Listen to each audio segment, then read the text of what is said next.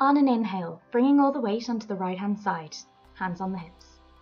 Lifting the foot and placing it on the shin. If it's available to you, we're going to take the leg and place it on the inner thigh, making sure it's not on the knee, so either the inner thigh or the shin. Holding here. When you find your balance, lift the arms up, hold for 5 breaths. With control, release the arms, hands on the hips, release the leg.